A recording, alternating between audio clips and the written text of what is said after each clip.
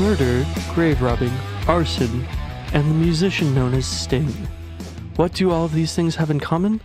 Well, today you're going to find out on this episode of Have a Clue TV Review, where we're going to be talking about the hit new TV show Only Murders in the Building, starring Steve Martin, Martin Short, and Selena Gomez. So exclusively on Hulu. Exclusively on Hulu. Yeah, so today I am your host, Miles, subbing in yet again, and this is Philip. Today we're going to be talking about this great little show that they put out for us.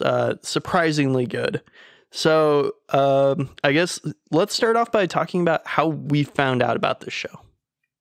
Yeah, I've heard about it like in the rumblings on the the news, like the film news trade and stuff. Like people are talking about oh, one of the only good shows on Hulu. I get it. People who watch Handmaid's Tale, I know that's a good show. I've seen like some shots and it looks cool. I'll watch it eventually. Just depressing as fuck. But they were like, oh, one of the only good shows that aren't FX on Hulu, like complete originals. And then Miles was watching. I think were you watching week to week? Yeah, I was watching it week to week. I think I started after week 4. Yeah. Was where I got onto it because my mom actually was like, oh, hey, do you want to watch this show with me? Because we're always looking for, different shows to watch together so that we can hang out, do something fun, I guess. So I was like, okay, sounds interesting. I was kind of a little bit apprehensive going into it. Yeah. Because, sometimes she doesn't always have shows that I like to watch that she wants to watch. She watches a lot of British murder mysteries. So I came into this being like, oh, this is just going to be one of those British cookie cutter murder mystery shows. Right. Some of them are fun. Yeah. No, I mean, there's some good ones out there. And I mean, they aren't horrible at all. It's just there's a lot of them. There's a lot from BBC. Of them. Yeah. Oh my god. It's like a genre over there in itself. And you know what's sad is that a lot of them are really good, but because when you have something so good but they're so similar, it kind of just blends. Well, I can't tell which one she's watching sometimes. I'll walk in and I'll be like, which one's this one? Like, I don't recognize any of the cast, or I recognize somebody, and then she's like, no, that's a different show. And I'm like, wait, so this guy's on 3 different murder mystery shows? Yeah, they like to reuse certain carnival actors. Well, okay, go on. But yeah, so I got into it, started watching it, and I was like, wow, this is really good. And, Steve Martin, amazing. Martin Short, and everything that Steve Martin and Martin Short have worked on together has ended up being at least good, and most of their stuff has actually been great. And another thing that I was apprehensive about was Selena Gomez, but it turned out that she gave a great performance. So, that's how I found out about this show, and I've really enjoyed it. Not even just a great performance; it's her best performance, and one of her only good ones. Yeah, yeah. You didn't like Princess Protection Service? Oh fuck no! I'll say this about Selena Gomez: I think she's very charming personality. She's like a great person. Seems like she has a good head on her shoulders. She's talented in her own way in terms of marketing and image and body positivity and what's being a feminist icon. But in terms of acting, oh shit. But she was good in Wizards of Waverly Place because she didn't have a lot of emotional scenes. She had some, but it was mostly for comedic bits. She has a pretty good comedic timing. But I'll be honest, I saw third lead with Selena Gomez. Like, oh, this is gonna be a shit show. Oh my god! Wait, what? It's written by Steve Martin. I'm like, wow, how the mighty have fallen. That's what I was thinking. and then I heard the news trade. It's a great show. I still couldn't. I refused to believe it. You kidding me? Selena Gomez in a good show, and not even a good show, a great show. And the thing is, I was like, the critical reception. It's like 100% on Rotten Tomatoes, like average rating 8 or 9 out of 10. Which is fucking crazy, especially Hulu. It's like the highest rated Hulu show, and then Miles started bringing it up, and I'm like, okay, I'll buy it because I made Miles watch a bunch of Korean shit. So what's it called? He watched Squid Game, so I felt like I owed it to watch. This was better than Squid Game. Okay, very different shows, very different. Very different. Squid Game's not a what's it called? So I was like, okay, I'll watch this, and then you watch Parasite. He still hasn't watched Parasite. What's it called? And luckily we were actually, for this episode, viewers, our audio only listeners, which is all of you guys, we were supposed to talk about Dexter season 6 through 8, but because both Blake and Ron couldn't make it, they requested for us to delay it until like where everybody's available, and we're just all going to talk about it. And next week episode we're going to talk about Cowboy Bebop, so it'll be a while before we talk about Dexter. So we had to think of a last minute show to watch on the spot. And then the thing is, I already downloaded all the episodes and I was already kind of watching it, and I was like, okay, we'll do Only Murders in the Building. And Miles was like ecstatic. He took off his pants, he started dancing, and then he was like, oh, okay, yeah, we're going to do this episode. That's false news. That's fake storytelling right there. I've never done that in my life. Okay. At least in front of people. Right. What's it called? That's why I'm telling you now. And so what you did behind doors. Yeah, and then so then I've watched it. It's a really quick watch. It's very engrossing. It's short, like 30 minutes an episode. 30 to 40. Yeah, around there. What's it called? It's that's actually one thing I want to talk about these online streaming services when they're releasing TV shows. They aren't sticking to the standard time slot format anymore. And I think that works well, because then you aren't your episodes flow better, I feel, because you aren't constrained to a certain time limit per episode. And you're also not writing to ads.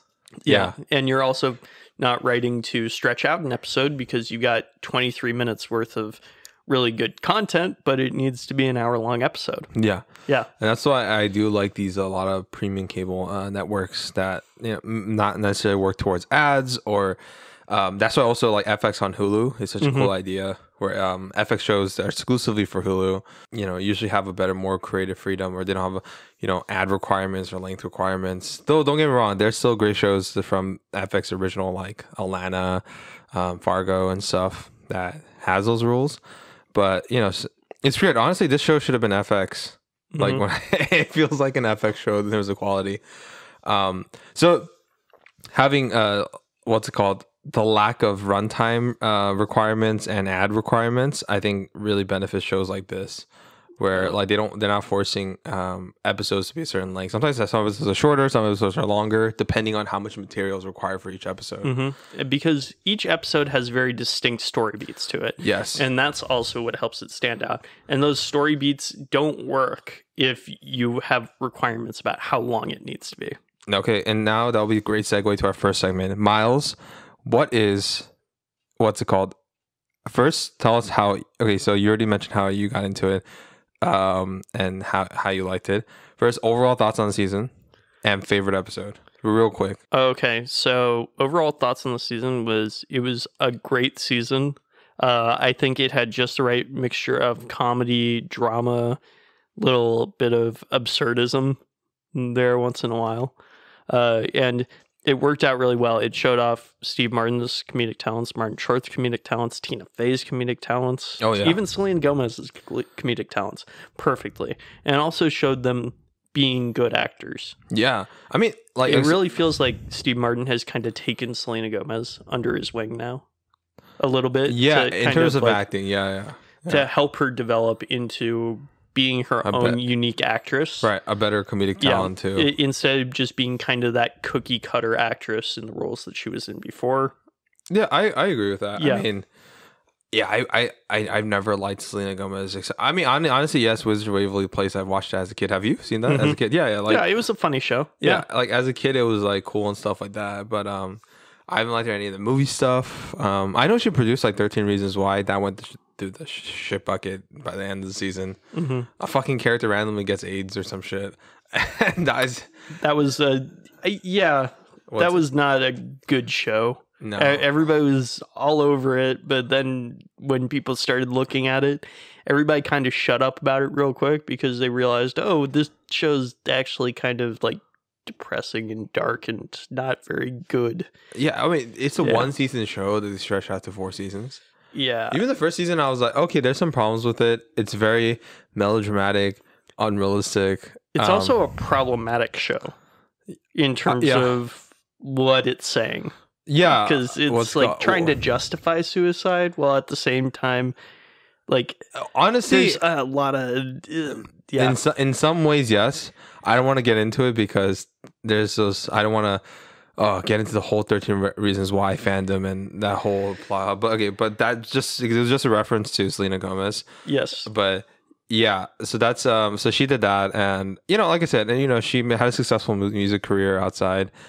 So I mentioned earlier my hesitation when she came in, but this one I think like really she contrasted well with Steve Martin and Martin Short, and also like kind of also highlights the ridiculous nature of two old men trying to do murder mysteries, and it doesn't make it stale. Like she's essentially like a straight man, but she also has jokes herself. And that contrast just highlights the humor between the two, and they have such a good dynamic. Their chemistry is fantastic. Surprisingly, who would think Selena Gomez has great chemistry with Steve Martin? Then again, Steve Martin has great chemistry with anyone. So, that happened, and that was cool. So back to for my overall thoughts of the season, I loved it. It was a huge surprise. It was a revelation. What's it called? I was like so close to killing all the critics and Miles. Not really. Figuratively, people, please. He literally yelled at me one day when I was like, you know what the best show on television is right now? And then he was like, you better not fucker, you say only murders in the building. But this was before he watched it, mind you. And I was like, no, Succession. And then he was like, oh yeah, never mind, that's a good show. That is I've only seen little bits of season 3, which we might talk about in a future episode. What's it called? And that is a fantastic show. But he was, and Miles is being nice. I was actually a lot meaner. I was like, you dumb fuck, stop fucking talking about that fucking show. And and I felt bad afterwards. I apologize. I had only mentioned it like twice before that too. I know, it was just like, but it's 2 times too many, Miles. and you don't think that now though, right? No, I fucking love the show. It's and look, I was always gonna give it a chance just because like, look, I'm the thing is like, I know like I have hesitations, but like I don't want my reservations about a show because of like external factors or my own personal feelings about like a person's like acting ability or like just a premise or something like that. If a good show, a great show is a great show, and if people are saying it is, I feel like I'm curious enough to see what the hubbub is about, right? And that's why we'll also be talking about like how we feel about live action next week, because I've been hearing some things about that, and it's the opposite of only murders in the building. So, but we'll save that for next week. Yeah. So I watched it. I loved it. I thought once again the chemistry between the 3 main leads, Martin Short, Steve Martin, and Selena Gomez, absolutely fantastic. Selena Gomez shows us she shows her comedic side before, but this is the best version of her comedic side, her comedic abilities. And Steve Martin, he's been dramatic before, but this one is like the perfect mix between like him from The Jerk and him from like, okay, I mean he has some dramatic roles, but like his more dramatic stuff. And also he's evolved so much in both comedy and drama. We're so effortless between the two. And Martin Short is just, he's a fucking, he is a revelation. Every time he talks, it's funny. Like it's his eccentricity is really what pulls you in. Exactly. Because he's a very eccentric person. He's eccentric yet dry at the same time. Yeah. You know what I mean? He's eccentric, has like moments of eccentricities where, he's talking about, to the people in the play where it's like, oh, you're back at the line, right? Yeah. And then at the end, like he says something ridiculous, but in a very dry fashion. And it works so well, the contrast. He's one of my favorite comedian actors. He was also on SNL, right? I'm not sure. What's it called? Let me just double check. But he was on SNL. I know the least about him, but I knew him from like he's like he was on SNL, so I was right. Okay, so I just want to make sure. And then he's really good. Like Father of the Bride also, and 3 Fugitives, 3 Amigos. He's cool. He's the best part of How I Met Your Mother. He's like in there as what's it called Siegel's boss or like lawyer boss, and his scenes were the best. So it's cool. It's cool to see him. It's cool for them to have this opportunity to have this almost like late career resurgence for all these actors. Not saying they were declining. That's kind of how I saw it at first before I watched it. I was like, okay, this is the Steve Martin Twilight passion project, right? Pretty much. Just the thing that. Well, that's not wrong though. It is. But usually they aren't that good. Sometimes they're good. Yeah, sometimes he's had Twilight. But it really seems like he's still a strong actor. And this isn't him going out on his own terms. This is him kind of redefining who he is as an actor and as a director, writer, producer. whatever he is. Yeah, because he created this with I think Hoffman. Mm-hmm. And kudos to Steve Martin. Did a fantastic fucking job. It's a lot of this is like, once just to make it short, because we're gonna get into our favorite episodes. I think overall the writing, absolutely, I already talked about it, excelled in mixing the mystery elements, dramatic elements, the comedic elements, all in one seamless motion where nothing felt so disparate each other. Like you could only people who do that really well are like Koreans. You're biased. Yeah, it's true though. We have the best murder mystery films of all time. Memories of Murder is still one of the best murder mysteries of all time, which I will make Miles see, but he has to see Parasite first. And I watched 20 minutes of Parasite. What's it called? He didn't even get to the big ones. You guys know what I'm talking about. Halfway through, a certain thing happens, but it all worked because the characters embodied all three of those elements really well. And the mystery, which is a central part of it, was actually compelling, and it was they understood the genre really well. The tropes, which is like what's it called? Initial investigation. What's it called? Fringe suspects, red herrings, the insider being the killer all along type of thing, and all those tropes from usually these murder mystery type of trope. Mm-hmm. But they subvert them so well. They use a trope, but they add a new element to it and present it in a different way.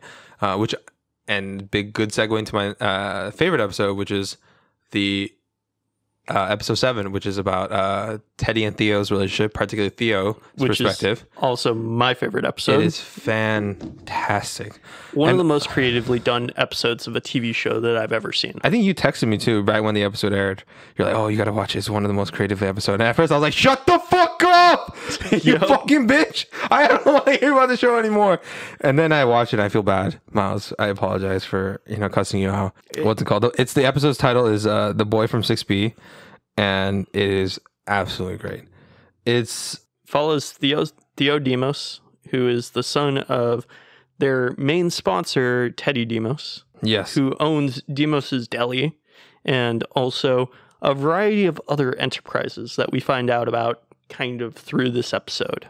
Yeah, it's directed by Sharian Dabi, who she's a Palestinian American actress, director, producer, and screenwriter, and she made other stuff like The L Word and Rami, which won a Golden Globe and Emmy and stuff.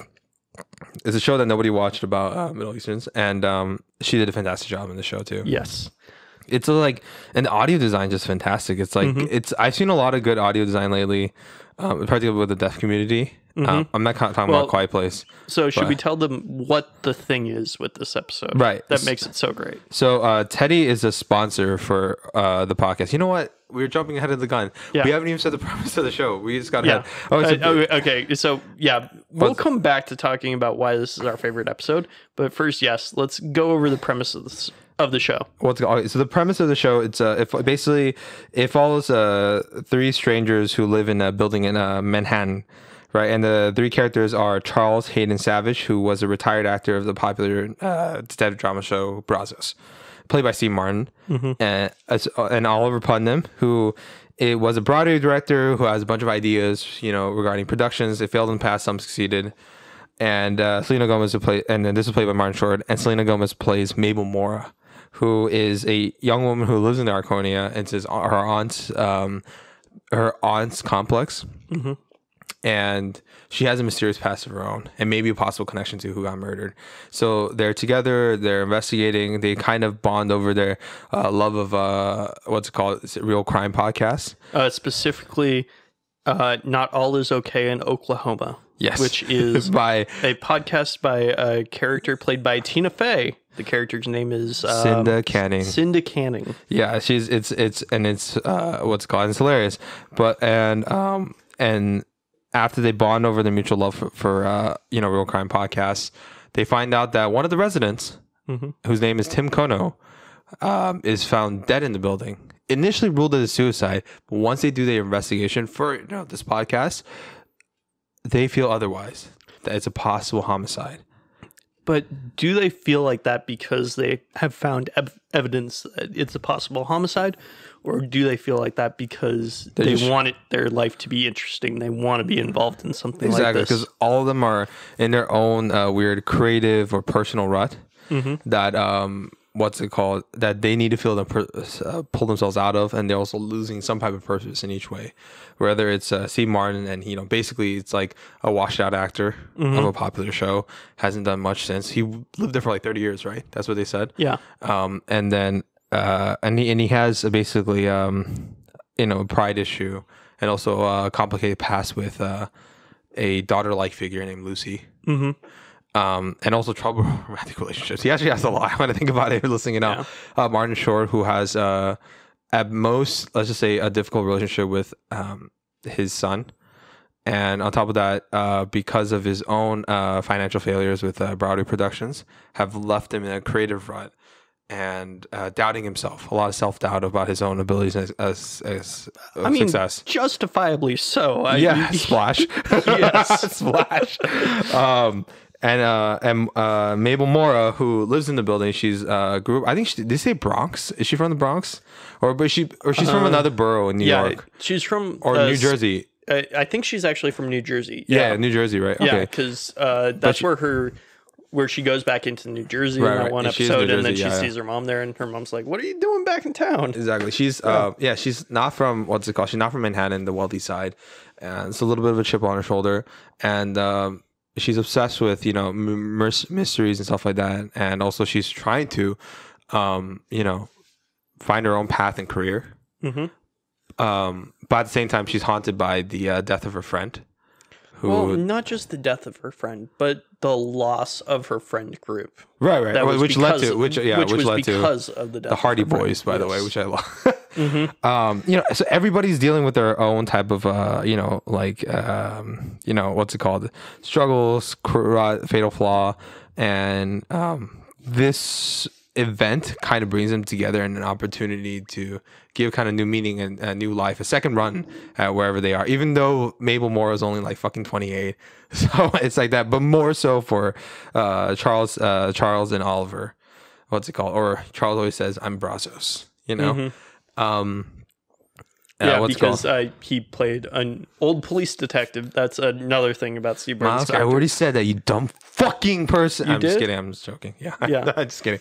Who people remember him as a police detective from this old classic TV show. Yeah. But they don't really care about him, and they show that pretty heavily. It's like, no, oh, you're Brazos, and the guy's like, oh yeah, can you take a picture of us? And hands him the camera. Yeah. Which that's actually a Steve Martin thing, I believe, where that was like a joke he would pull on like famous people. Oh yeah. I remember that. Yeah. So I thought that was funny where he turned it around on himself right there. Yeah. What's it called? And that's good. Oh gosh, Steve Martin. Yeah. He's amazing.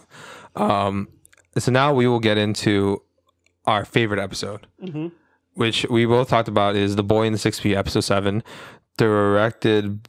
Oh, by the way, we gotta mention this. Sting is in the episode. Sting, not in the episode. He's in the series. Go watch the show. Directed by I Sherry did mention Libby. that Sting was in it. Oh, I'm sorry. Now I'm the dumb fucking person. Yeah, in the very intro, I mentioned that. I know. Yeah. You mentioned it in the intro. I just had to remind them. It's the intro, Yeah. At least remind. It was only 5 fucking minutes, Miles. Piece of fucking shit. Douche lip dick motherfucker. We don't actually hate each other this much. No. It's about the sponsor for the show, Teddy, who owns like a deli place or a deli company. We find out is actually a secret grave robber, and the person to help him with that is his deaf son. And they have this weird, interesting relationship. It's somewhat hostile at first. It's but at the same time is there's the core of the relationship is this strong love and bond that they have for each other, and they're willing to protect each other at all costs. There's also their fatal flaw both ends. Well, they showed off from the beginning with Teddy trying to kind of connect with his son. He doesn't know how to do it. He's done everything at that point with his deaf son. He's learned sign language, which he makes a big point of saying, not every parent learns ASL for their kid who's deaf. Yeah. And, going through all these things, trying to be there for him and trying to take care of him and really connect with him to the point where it is driving him crazy that he still feels like he can't connect with him. And that's where the little bit of the violence and the tension in their relationship does come in. Yeah. I do agree with that. Yeah, and then and it's from his perspective, the deaf son, and as a result, the episode, the audio design follows that what he would probably understand from that perspective, which is usually like, it's not just complete silence. It's like this kind of this buzz noise to you it. get your buzz, but then you also get your atmospheric music that kind of follows along the path, and then it's more internal, internal sound dialogue that they're having with us. I think that that's also an important thing, because that music, they make a big point when they show the scene of him as a kid. He can't hear music, but he can imagine music just barely. Like, he can kind of feel the sound of music a little bit. Yeah. Yeah. I know that sounds strange, but you got to watch the show. Because he had that scene with his dad. Remember, his dad was trying to say, like, you can't hear the music. Yeah. You can't feel the music. And he got upset. And then, but the music does break through for a second to him. And so you kind of sense that. So music becomes a big thing in this episode. Yeah. I also like the first thing that he signs is, people in this town talk way too fucking much or something. Right. Yeah, because he signs that to the camera at the beginning of the episode, and I thought that was great, because after that, basically no dialogue at all for the entire episode until the last 10 seconds. Yeah. Yeah. And by the way, Teddy Demas, who plays Teddy Demas, or no, the person who plays Teddy Demas is Nathan Lane. And he is fantastic too. I think really stretches his dramatic muscles in this show. I mean, you might know him from The Producers, or he was he voiced Timon in The Lion King, and People vs. OJ and stuff like that. But he's absolutely great. We need more Nathan Lane. Yeah, dude, it's just like those two were like some of my favorite characters.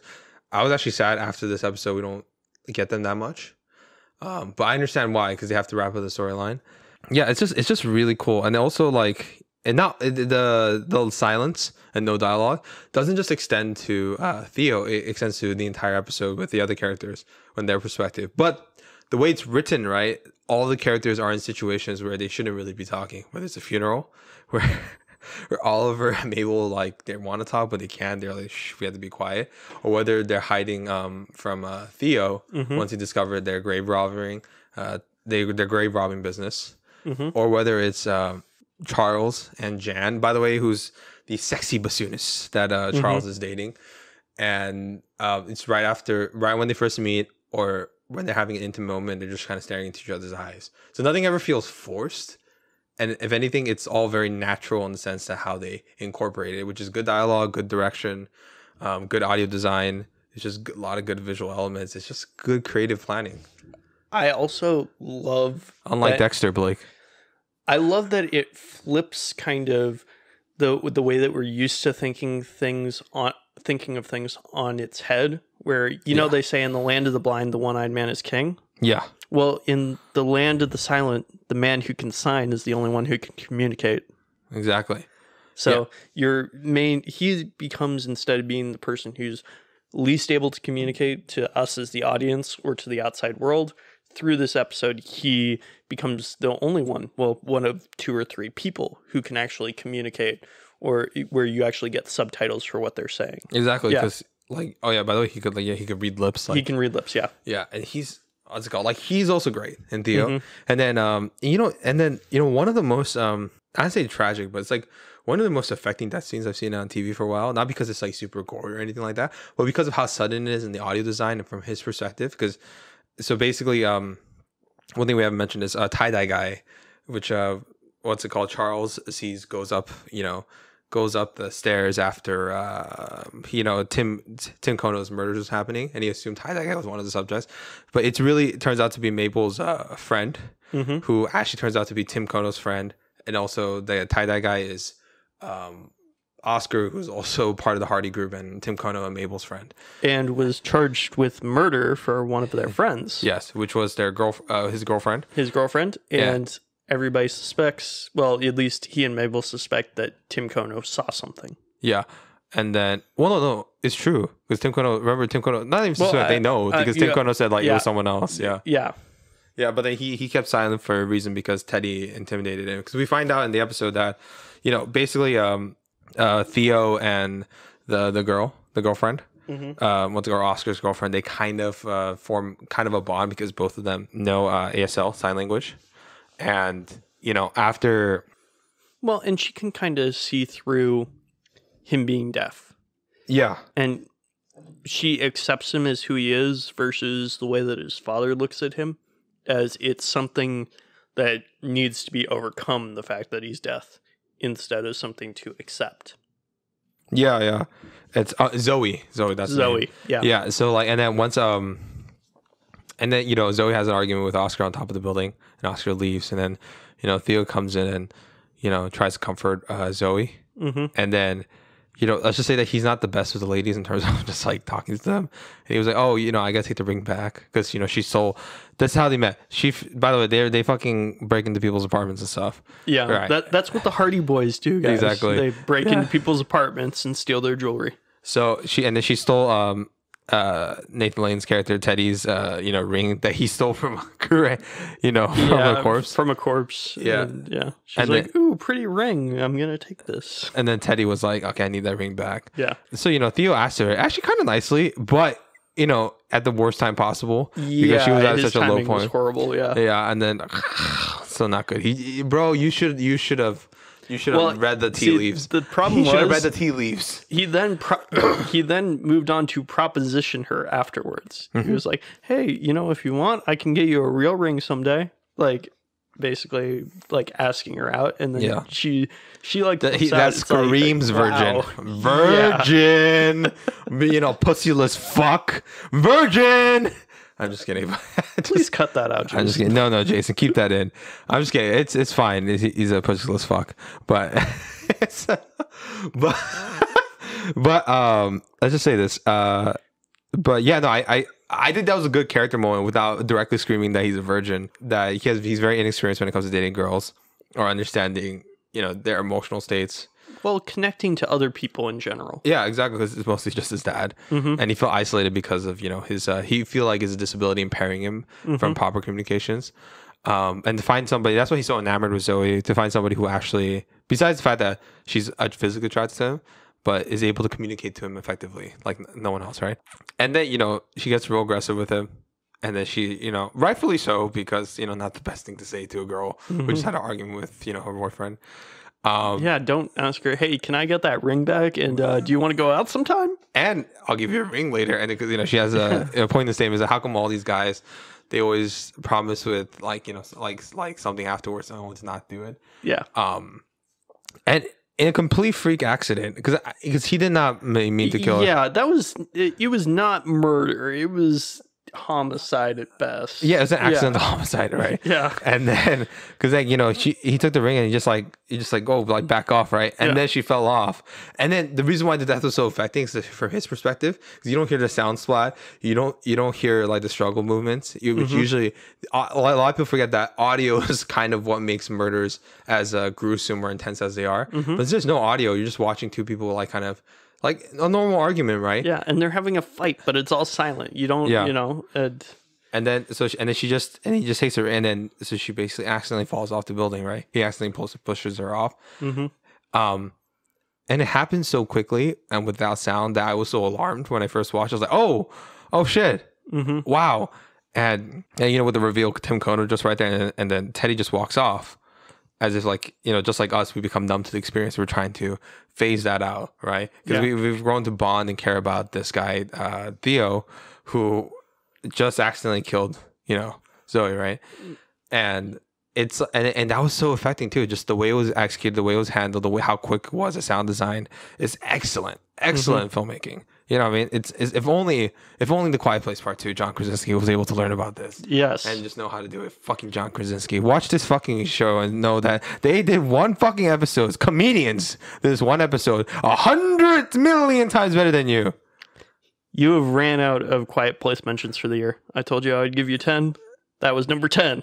No, this was like number 25. What are you talking about? I mentioned it every episode. Not every episode. Have I only exceeded it? I manifested in the person, got my a tractor and ran it over and spat the gun out through the back. It's like, no, I've mentioned how much I hate John Krasinski. I'm just kidding, John. If we met in person, maybe we could have a beer. If you want to have a beer. If not, no, fuck you. Until you make a better movie. Be careful, John. He'll steal your wife. No, I'm just John. You actually don't have that bad of a movie.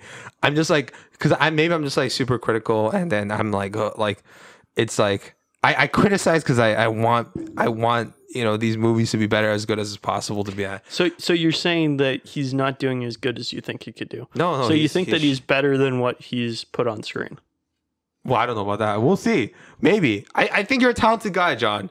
I think you have potential and stuff like that. I don't know if it's also part of the obligation to the studios and stuff like that why you have to do this. But this is my end of my John Krasinski rant. Because I realized I could go for 3 hours about him. Yeah. So getting back to what makes it so visceral too, is that immediately afterwards, after this girl dies, and he feels like he is responsible for killing her. Because he is. He is. He goes back to his apartment and immediately just pukes on the floor. And a very human reaction. Puking silently also is very strange. It's disturbing to watch because it's just a pure visual noise. And you have to imagine what it would like actually sound. And when you imagine it, it was just so much. Yeah. And he was crying without sound, which in a weird way is more heartbreaking. Mm-hmm. Yeah. Oh gosh, dude, that guy. I hope he gets some type of awards. Theo. Dude, fan fucking tastic. Oh my god. I'm not even joking. I call it right. Emmys 2022. Only Murders in the Building, best comedy series. Not only nominated, it should win. Mm-hmm. And best actor is either Martin Short or Steve Martin. They should win. Best actress, Selena Gomez was really good. Her best, I don't know, not for her. She got nominated best. I think the best supporting actress could be what's her name? Amy Ryan for Jan. Yeah. Yes. Oh, and after we finish talking this up, we'll get to that real quick. Yeah. Actually, I'm pretty much done with the episode in terms of. Yeah. So basically, the episode, it just ends like that with Teddy Demos basically then going to his father. His father being like, "How bad is it? Did you do? Like, are you responsible? And did anyone see?" Yeah. And that's where Teddy reveals to his dad that what's his name? Tim Kono saw. Yeah, Tim Kono saw. Young Tim Kono saw.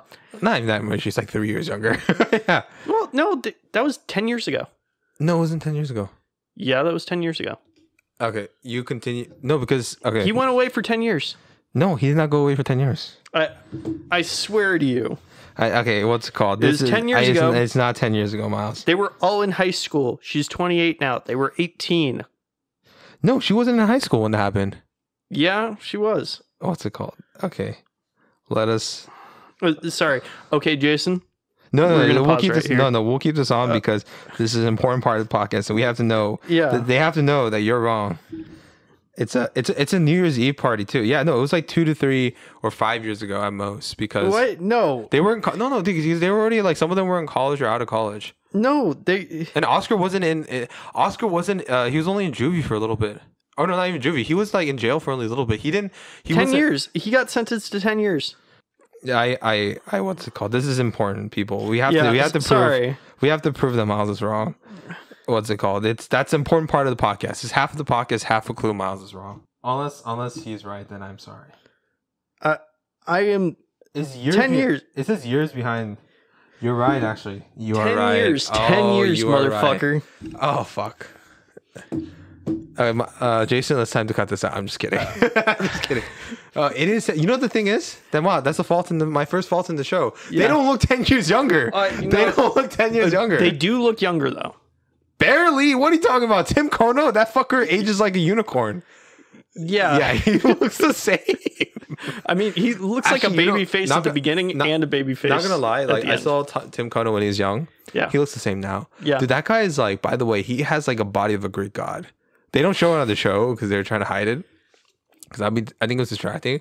But I was seeing like his stuff for the Romeo and Juliet Broadway adaptation that he did with Elizabeth Olsen. Mm-hmm. The guy has packs upon packs. like, and he had his entire rib cage show, but not in like the skinny way, but in like the buff way. And he's like, he has like operating on like 5% body fat or some shit. Like, he's crazy on Men's Health Fitness. And it's not me just jerking off the actor who plays Tim Kono, but then it's like, it's weird. That guy doesn't age. And speaking of unicorns, maybe Steve they Martin did it right then. No, because you know why? Selena Gomez looks the same too, and she ages. No, she looked younger. No, she did not look that much younger. She did not. Oscar, especially Oscar, didn't look that much younger. Oscar looks the fucking same. They fucking look the same. And they're supposed to be teens, right? So yeah. So they were supposed to be like 18, 19 years old, and they did not look like teens. All this kind of shit went down. What? You know what? I don't even blame myself. And I like to do that because I always like to deflect blames onto others. It's a healthy way of living. You should blame yourself because they stated that he was in jail for 10 years. No. I don't blame myself. You know why? Because visually, it conveyed to me it was only 3 to 5 years because there's no fucking way any of them look like actual teenagers. Have you seen what teenagers look like? Not like them. Not Mr. Greek God, Mr. Tim Kono. You know what I mean? Whatever. Okay, fine, Miles. You got this. One of the only times you got. One of the only times. I'm always right. Miles. Even when I'm wrong, Miles, I'm right. It's the reason why it calls half a clue because you have half a clue about everything. Yeah. You're the reason why we're the show. I'm sorry. No, I'm the brains behind this operations. What's it called? Okay, I'm just kidding. But yeah. I can't believe that this is what we're arguing about. And this is the best part. Yeah, so 10 years ago, Tim Kono got intimidated by... ridiculous, 10 years. Yeah, by Demos's... by oh, you know what? Teddy Theo Demos doesn't even look Theo. 10 years younger, too. He looks the same. You can't deny. No, I can't deny. No, they look the same. They did a bad job in aging. As much as I love the show, I'm gonna, before I give my final rating, this is the first time because I love it so much. I'm gonna give my our classic rating and a number rating. Does Steve Martin look 30 years younger when they show the clips of him from Brazos? Actually, a little bit because at least they dyed his hair. They actually put some effort, but also that maybe the budget was low and they couldn't use the de-aging software that a lot of major studios use. Honestly, now at first I was gonna say perfect flawless show. No, I found my first flaw, and it's actually really, really bad for me to actually be like confused about that. And usually not for me to be confused about that because visually it didn't convey that it was 10 years ago. Who goes to jail for 3 years for murdering? No, I know. At first that was like a miniature flaw, but I think it was maybe because it was mostly circumstantial evidence and there was no actual DNA evidence. That's another reason why, right? Yeah. That they weren't able to put it for that long and etc. or whatever, right? Mm-hmm. And that maybe his lawyers did a plea deal. Like, it's possible, you know what I mean? But my gosh, they fucked up with the aging. My only flaw with the show. Wow, I'm so sad. You know what? I'm kind of sad that I brought this up now. Yeah, but let's get back to the point at hand. You gotta admit, that is a flaw. Yes, that's a flaw. That is a flaw. That's a flaw. Is that your only flaw too? Unless I think of more. Okay, so for now, yes. Okay, yes. So now let's get into... Wait, I never got to finish. You interrupted me before I can finish what I was saying. No one cares about what you talk about, Miles. Yes, they do. Okay, so Theo talks to his father, Teddy Demos, and it's like, yeah, Tim Kono saw. And this is 10 years younger Tim Kono, 18-year-old Tim Kono. So Teddy Demos goes to Tim Kono and it's like, hey, you know your little friend Mabel over there? Yeah, well... Same thing might happen to her if anybody finds out that my son was involved in this stuff. Oh, yeah. So basically, he's like, you don't realize why he's not saying anything.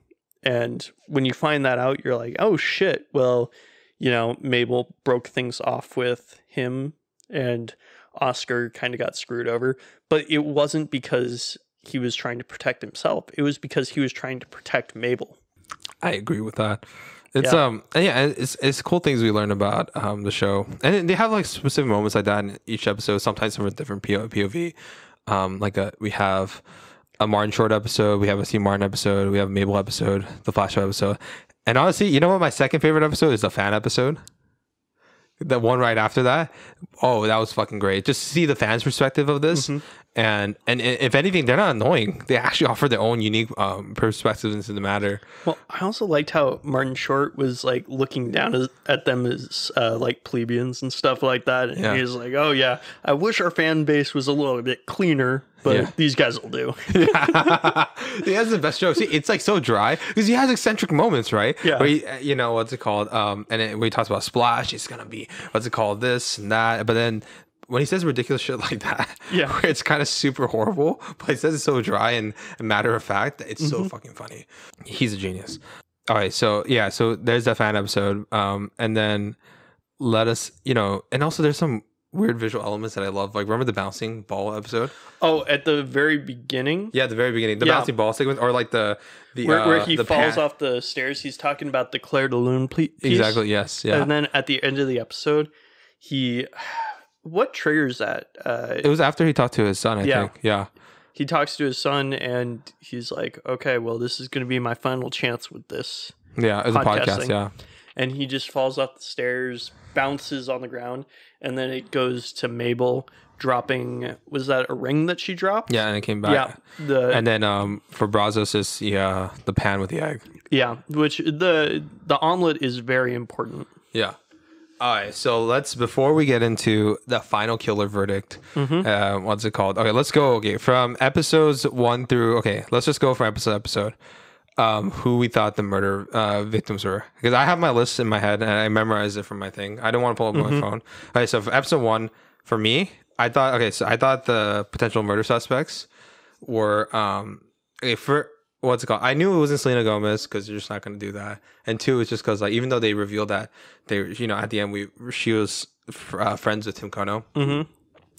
I just knew it wasn't going to be her. It's definitely not Martin Short or Steve Martin because I wouldn't buy it for a fact even if it was. But from the characters that we were introduced and we knew, my main targets were Bunny. First episode was either Bunny, Teddy Demas. I didn't see much of Theo before, or actually no, we didn't even see Teddy until the second episode. So it's not Teddy. Yeah. So it was just Bunny. It was Bunny the next, Bunny and the tie-dye guy were the main two. After episode 2, I was including the neighbors and Howard, the cat dude, and then after episode 3 and so I was thinking about Teddy Demas, right? Possibly, but he wasn't very strong. I was still thinking with tie-dye and Bunny and shit. And then the bassoonist came, I think like episode 4 or 5. I was like, okay, she seems like a fringe character. You suspected it before anyone else if you suspected because I'm just like, cause it's just like it's a classic murder mystery trope, right? The fringe character that gets involved with the investigators and personally so, and then eventually turns out to be the murderer. I will say that they introduced her character in a way that did kind of limit my suspicions. Exactly. Super effective. Because they really had that plot line going of Steve Martin trying to get over his old romance and his old romantic issues and kind of showing he's getting better now because of these people that he's joined up with.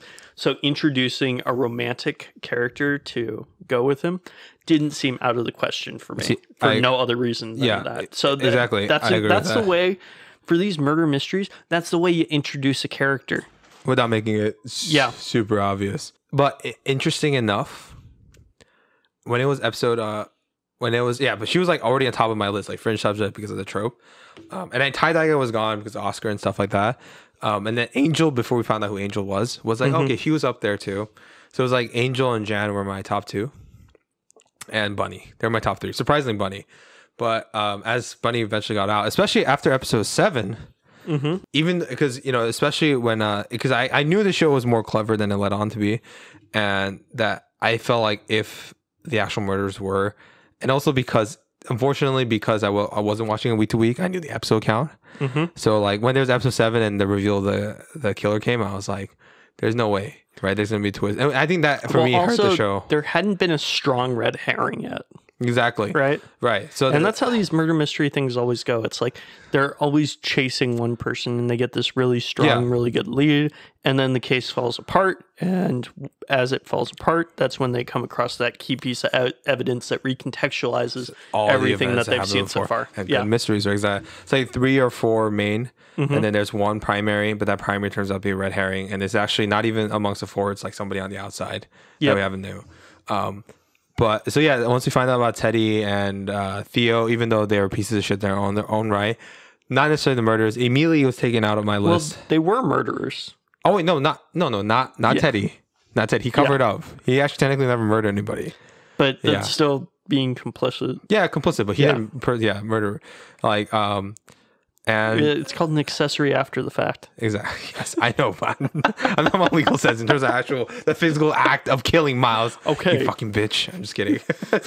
I'm sorry. I'm not this abusive towards Miles usually. I'm only He just does this for the points on Twitter. Yeah, either points on Twitter or in bed, you know. I'm just kidding. I'm just kidding. All right, so what's it called? It's so and then after episode 7, I'm like, okay, for me, then it narrows it down to like pretty much Jan, right? But you know, I wasn't like ding 100%. It was about like 60-70% for me. So you never suspected the doorman? What's it called? The doorman? Not as much, because I think I remember in the first episode he wasn't in the location when the alarm went off. So I was thinking about that, but it just logistically wouldn't be possible. And then also like everybody knows him. Yeah. So they would have recognized if he was going upstairs. So I don't think that would have worked out. So I was thinking Jan, but I didn't know why the motive wasn't there, right? But then, by the way, one of my favorite cameos, besides Sting, who was fantastic. Yes. We never talked about Sting yet, did we? Yeah. Oh, yeah. There's a whole thing about Sting. It's actually pretty hilarious. Yeah. No, and he bring a turkey and stuff. He was obviously not going to be the killer. Yeah. But they suspected him, and it just kind of made for a fun little segment. Yeah. Sting was never on my list because I know that's just ridiculous. But he was funny, you know. And then poisoning the dogs and all this stuff. And I was thinking, like, who could have been, right? Like, what would be Jan's motive, right? And once Braz's stunt double came in, by the great cameo, that's when I realized, oh, okay, ex-lover. So they were lovers. Tim Kono and Jan were lovers. Wow. Okay. So now I can see she poisoned them and then made it seem like it was suicide. Yeah, it's just in a weird way, like when we found out that Jan was the murderer, I don't know why, but I was like strangely attracted to her. Yes. Yeah, it's weird, right? It's so weird. It's a bit weird. The thing is, when she's doing her, you know, typical, villain, yeah, you found me out, but I'm going to have the last laugh speech that, you know, villains always do, where they reveal their plan and things like that. Oh, and before we mentioned it, we found out that, you know, besides the fact that we found out the ex-lover of Tim Kono, it's that they found out the clue because Mabel and Oliver, we're playing with Tim Kono's sex toys and found a bassoon cleaner. Exactly. And they're like, oh, and it, you know, cuts back to her. How do you use this thing, Mabel?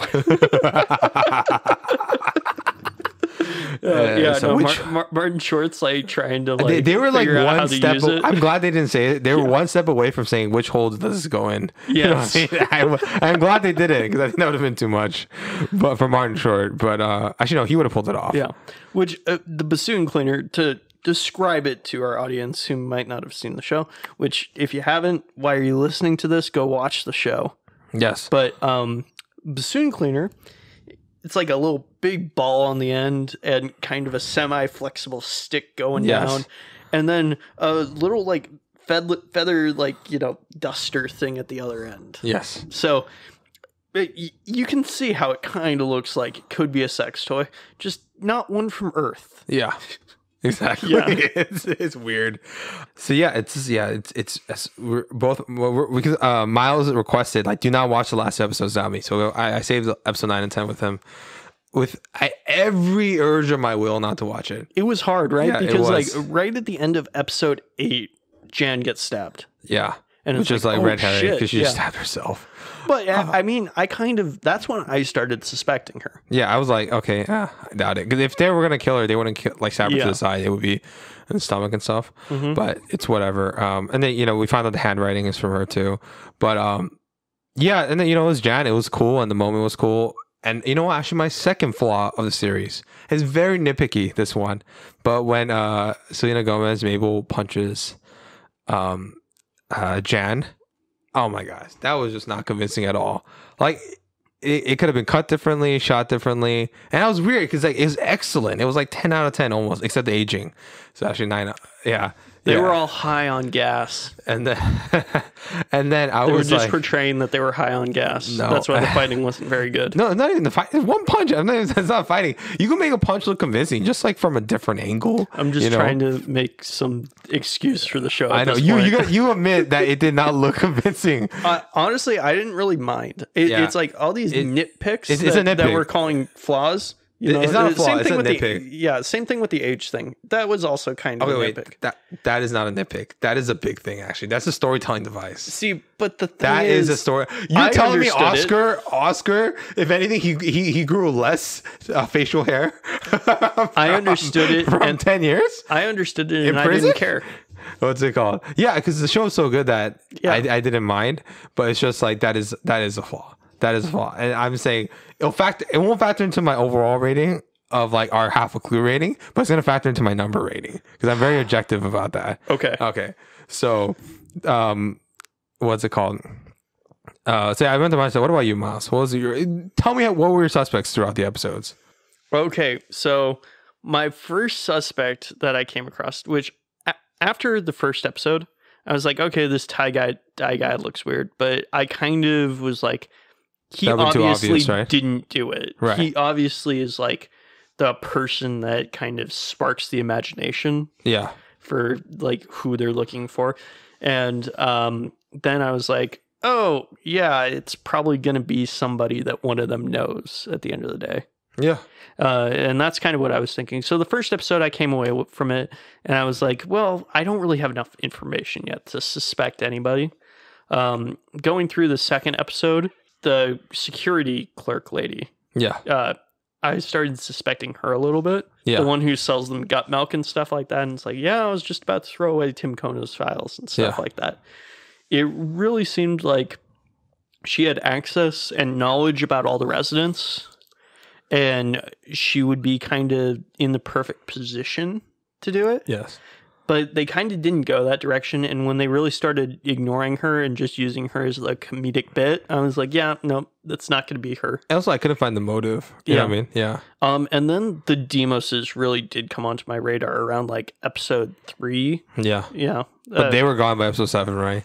Yeah. Yeah. Yeah. It would have been too obvious. Well, so once it turned out that once they like actually kidnapped all 3 of the characters, I was like, yeah, no, they didn't do it. Because they would have killed them if they were actually murderers. You know what I mean? Yeah.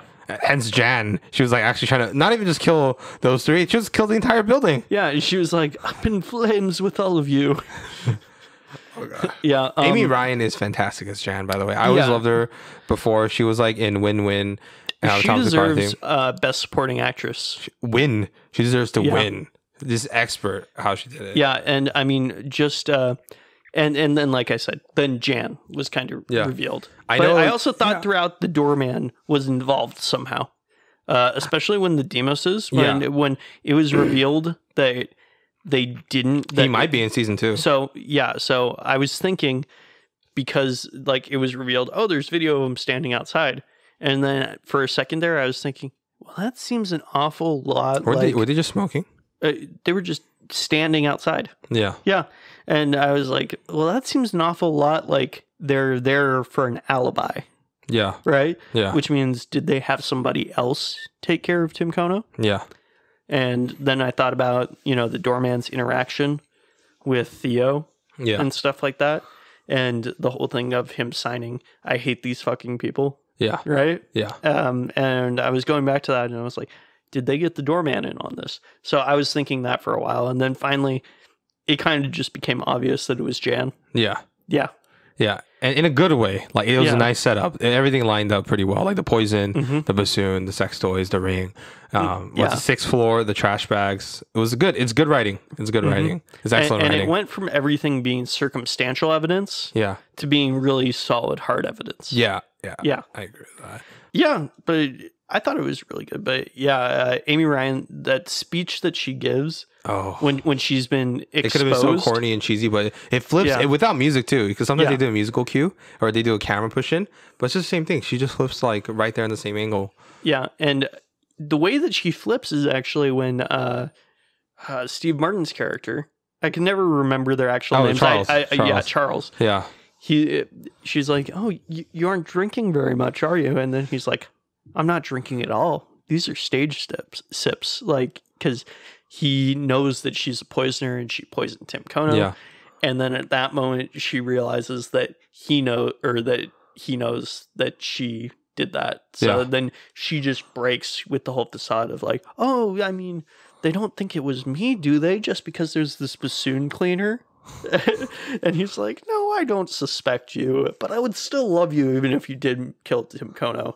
yeah. And it's like, it was very well done. Yes, it was. Yeah, and when she breaks, it's like completely different character, but the same at the same. Yeah. It's only you know? a slight difference in like body posture. She's a little bit more loose, a little bit more forward, not as rigid. She smiles Slightly a little bit psychotic. more. Yes. Yeah. It's so good. And dude, honestly, that whole comedy bit with what's it called, Charles, Steve Martin's character, going to the elevator, and then like his crotch gets hit by the elevator door. Dude, it is fantastic. That is comedic gold. It's visual comedy, not dialogue. Just him struggling, and it actually has to do with the plot. Like, he's actually trying to warn people and save them. Yeah, and Excellent. when he's just rolling into the elevator, Yeah. and his legs are like flopping up on the walls and stuff. Yeah. That's like classic Steve Martin right there. And it didn't feel forced because it happened because of the story, because of the narrative. It actually because like his interaction with the villain, and that's what I call like what's called good blend between dramatic and comedic elements. And how you do so is that it's the comedy is driven by the actual narrative plot events that happen, and that's fucking great, fucking fantastic. Love the show. Good job, Steve Martin. Good job, Hoffman. You deserve a round of applause. And also, this probably had one of my favorite elevator chases that I've seen Oh, you mean like in a show. Yeah, yeah, because going back and they forth. had 3 different groups of people all going up and Yeah. down to different Jan floors going and down, elevators. what's it called? Mabel and Oliver going up, and then Charles going down, Yeah. but incapacitated. Yeah, and kind of just everybody bouncing back and forth because Charles is chasing Jan. I could barely speak. Yeah, and Oliver and Mabel are like, oh no, she's going to kill Charles. So they're chasing him. Yeah. And then the doorman's just trying to be helpful. And it's Yeah. like, yeah, oh, he thinks that he's just looted out. Yeah. And It's such a, but it's such a, I know he mentioned the Sting thing. yeah, and That he's Sting, like, don't worry, this happened to Mr. Sting before. when the police broke up, but don't tell anybody. And he tells exactly Mabel and Oliver. Yeah. What's it called? It's so good. Even the doorman's great. Yeah. And Howard Cat is so funny. Like the leg, Steve Martin broke off the leg. Howard is also in the other show that we were going to talk about today. Dexter New Blood. Yes. Yeah. What's it called? Well, I guess we weren't going to talk about New Blood today. But, like, in January. in New Blood when we talk about that. Yeah. Yeah, this is excellent. And then also to cap off like what I thought about it before we get to season 2 production, like season 1 ending, season 2 productions, and also Emmys, right? I think what's it called? I also laughed super fucking loud when because Steve Martin's in a wheelchair because you think he's basically just riddled with the poison, but suddenly in the middle of like while she has the gun out and she's not gonna kill all of you, she said he miraculously improved, and I was like, oh But my he gosh, drank the gut milk. Yeah, he drank it's possible. They set it up up because they're like, Yeah. oh yeah, the gut milk will drain the toxins from your system. Yeah, or not. Yeah, that's what I'm saying. And I like that he said that because it could have been either or. But I was like, okay, fine. They set it up, whatever. It's not my favorite part. It's funny though. Yeah. Right? And then it was a heartfelt moment, right? Yeah. Where he talks about how Oliver and Mabel has changed his life for the better, gave him newfound purpose in his life. Almost like not his career. He was doing fine, Steve Martin. But and he's standing up and defending his friends and standing in the way of the bullet, right? Yeah. Only to find out that he's just like incoherently just like Yeah. mumbling, still stuck in the wheelchair. Well, it's not even a wheelchair. Oh, it's a wheelbarrow, dog right? cart. It's a dog cart. Yeah. Oh, yeah. I remember he had the dog cart. So it's hilarious, and I just love that. A good fake out, and it's from his mind of how he was seeing. And that's so. That's Charles. That's his character. Always grander than what's happening. I mean, he wants that to happen, right? But he's drugged up, so that should make sense that he would think that way. Yeah, and you kind of even like feel it happening, even though you don't. Like on my second viewing of it, did you expect that to happen where he was still just going to be in the chair? I had, Or did you think I, it was actually going on? I was like 50-50, where I was like, is he how? Right. But Yeah. the gut milk really worked that way. But I'm like, I hope, but I felt like the show was giving me a twist and it did right away. One of the things they actually did was as he stood up, they brightened up the shot a little bit. Yeah. Right? Right. Which I remember. tends to symbolize that it's something that's happening in the imagination. Like So they did a really good job of that, of kind of signaling and the camera this isn't really happening, but it worked so well. Yeah, and the camera doesn't move like that much or pushes. Yeah. And the camera pushed in on Steve Martin particularly, like a dramatic moment, like a Brazos moment. Yeah, from his TV show. It's excellent. Okay. So then, I mean, that's how you shoot these things. It's you don't just stand in the corner, one camera angle, and then expect your actors to carry the whole thing. It really is important how you shoot scenes, and your set design and things like that. All right, so let's get into the actual ending and season 2 predictions. Okay, so at the end we find out that Bunny was actually killed in Mabel's apartment and outside of Mabel's apartment. It was murdered outside, but her dead body was found inside Mabel's apartment and pretty far in Mabel's apartment too. Yeah, and wearing the only murders in the building hoodie by the way. It's just a nice touch. And Oliver and Charles go in, and then they're like, "What happened?" And as soon as it happens, the SWAT, just basically law enforcement, comes in and arrests them all. Yeah. But before that, Charles and Charles and Oliver are up on the roof. Oh yeah. And you can kind of start to hear sirens blaring. Oh yeah, sirens blaring, and they get a text to get out of the building, anonymous number. Mm-hmm. Yeah.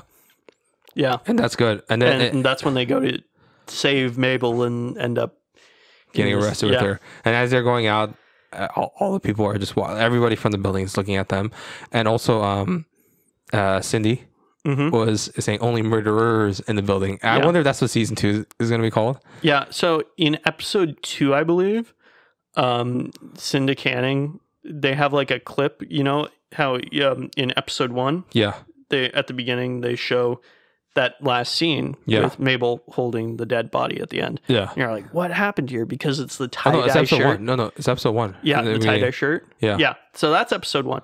But then episode 2 actually has Cinda Canning saying only murderers in the building.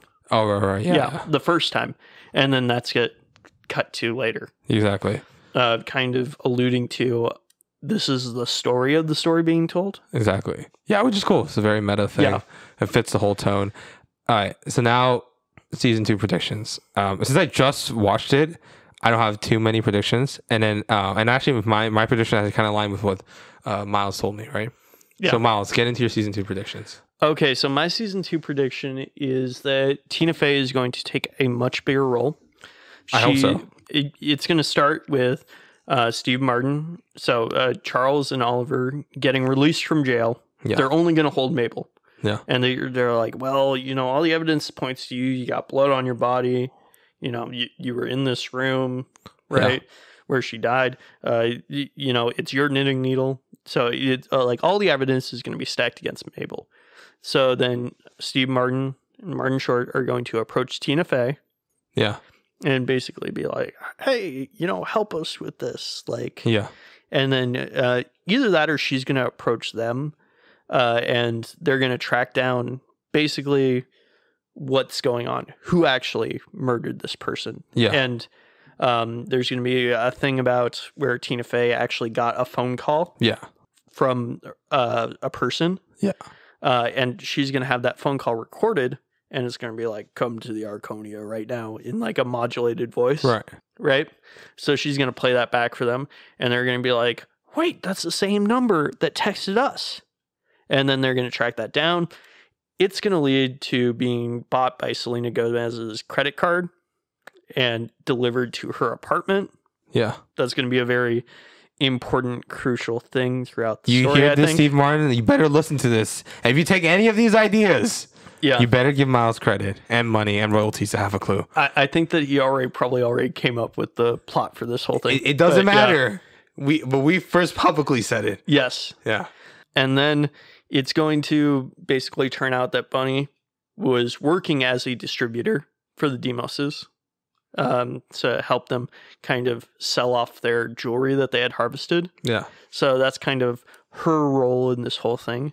And so when they find that out, it's going to be like, oh, well, then the reason she got killed, because they're looking for motive, was maybe by that guy Cutter, the one who sold the ring to Tim Kono that he was looking for last season. So they go and they try to track him down. They go figure out that that's a dead end. Probably some more people from the building get drawn into being suspects because of it. Yeah. And the big plot twist at the end is that the murderer wasn't from the building. It was Tina Fey. Bum, bum, bum. Yes.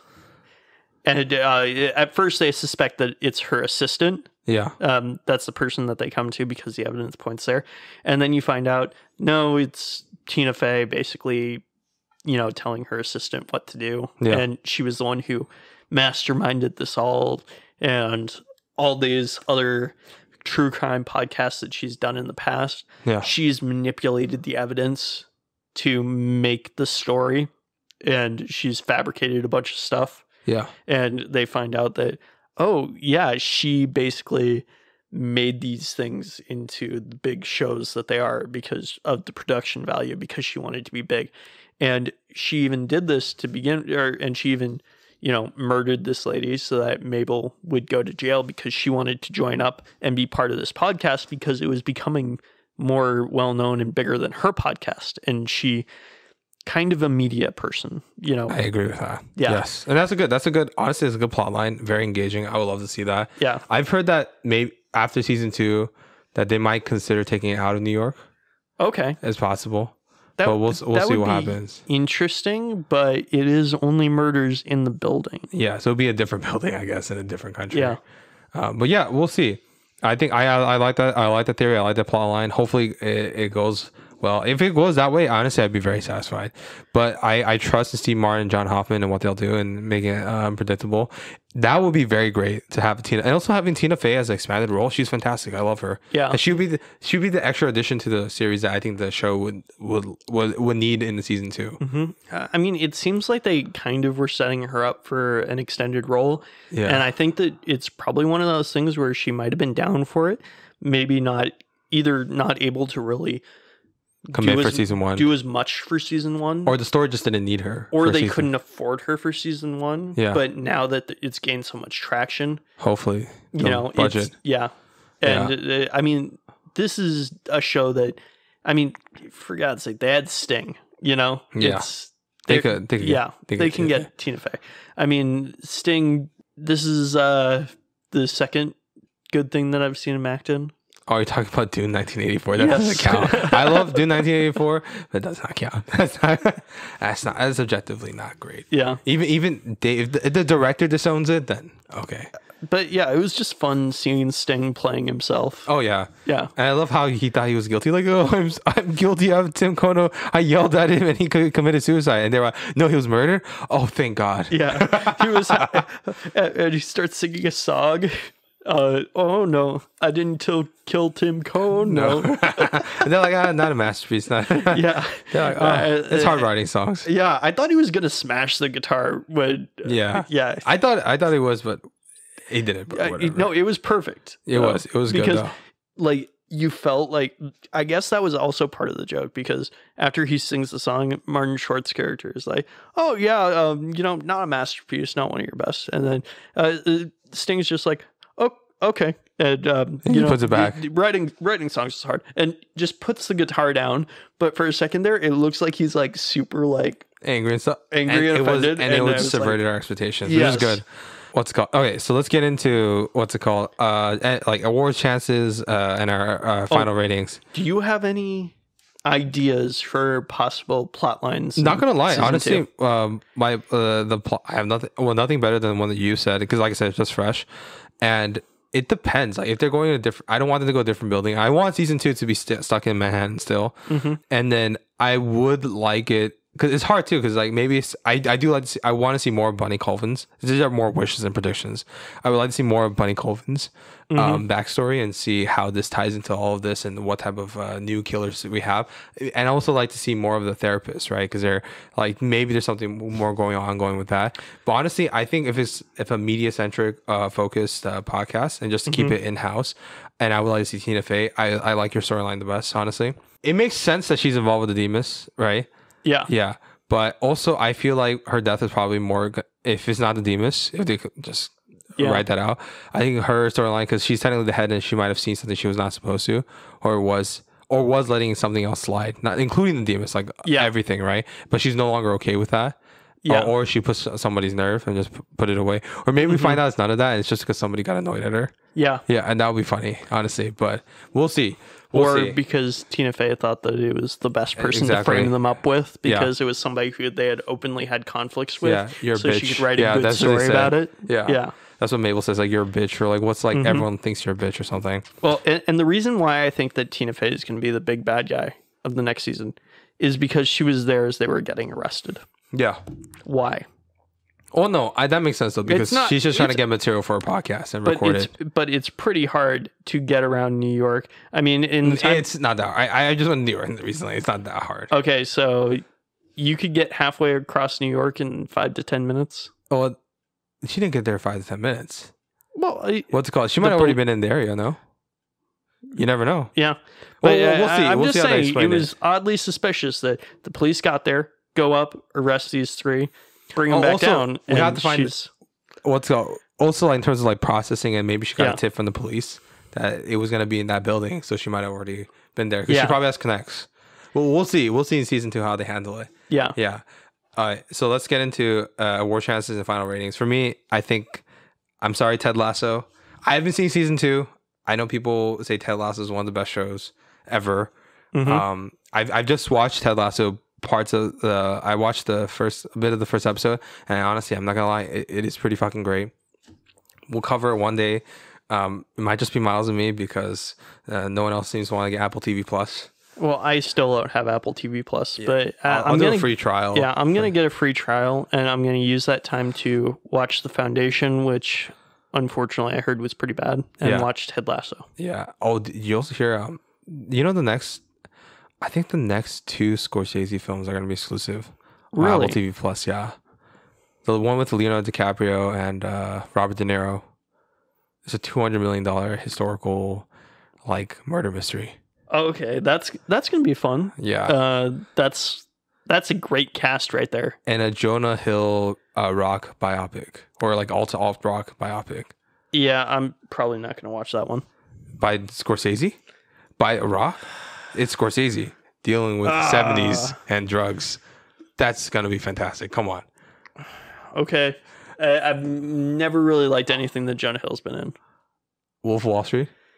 I guess he was good in Wolf of Wall Street. Yeah. Well, Moneyball. I liked everything that wasn't him about Moneyball. He was like the super dude in that film. Like, he wasn't really even Jonah Hill. Like, he didn't make jokes or anything. Yeah. Yeah. Okay. I take that back. I don't like Jonah Hill in his standard typecast roles. Yeah. Yeah. So let's go. If he has a good director, and that one was Ben and Miller. Okay. Maybe I'll watch it then. Yeah. See, and think about it. The only time he was good was in Scorsese film. So guess what? He's going to be in Scorsese film. Okay. Okay. I'll trust you. All right. So award chances. I think this one is a shoe-in for best comedy series. Mm-hmm. I think it's gonna win. It has the most buzz. Even though if everyone sucks Ted Lasso's dick, maybe Ted Lasso wins. Best actor, it's gonna be, and they're probably gonna give it to Steve Martin. And I hope Martin Short is not best supporting actor. They put him as best actor. Because I think that's a disrespect to Martin Short. Yeah, because they were both lead actors. Yeah. Or they sometimes do that. They sometimes do that so both of them gets an award. But they put like a person with slightly less screen time as supporting actor, but it's bullshit. Like Christian Bale for The Fighter, he was best supporting, but he was like one of the main characters. Bullshit. Yeah. Actress Selena Gomez is not gonna make it. I mean, she's gonna get nominated, but not gonna win. Best supporting actress, Jan, 100%. Yeah. No, there's no way that she doesn't at least get nominated, and she should win. Yeah. Oh, best directing and best writing is I think gonna be Boeing 6B. episode 6. That's Yeah. that's gonna have to win. And yeah, that's my predictions. If you feel differently, Also, do they have one for audio design? that's in the creative Emmys, and that's a separate. I think Okay. Yeah. Yeah. We're talking about the main categories. Yeah, usually just writing, directing, and acting. Yeah. Yeah, for that, and best shows and stuff like that. Best supporting actor. I don't know. Unless they put Martin Short. You know, they could, I but don't want it to. I did see the guy who played Theo. Oh, but he was like in He was throughout the two film. No, he was he was in 3 or 4 episodes. I would but, say yeah. but his main focus was just like Yeah. Well, Well, maybe honestly, yeah. I'll say yeah. Or no, you know what? Who they probably put instead of Theo? Even though I think Theo might be special guest star, but you know who I think they put? Maybe Nathan Lane. Nathan Lane. He was Yeah. fantastic. Yeah, he was fantastic. Yeah. So that's it. All right. So let's get into overall ratings. Mm-hmm. All right, Miles. You know what? I'll go first because I know you probably want to cap off the episode because this is your episode. Okay. So I'll say this, and I'm gonna do my objective and my subjective rating. Mm-hmm. My objective, because of that flaw, the aging is so bad. That was so bad, and also that one punch is a nitpick, right? That's not a flaw; it's just a nitpick. I cannot, in good conscience, objectively give this a 10 out of 10. It's a 9 out of 10. No halfsies.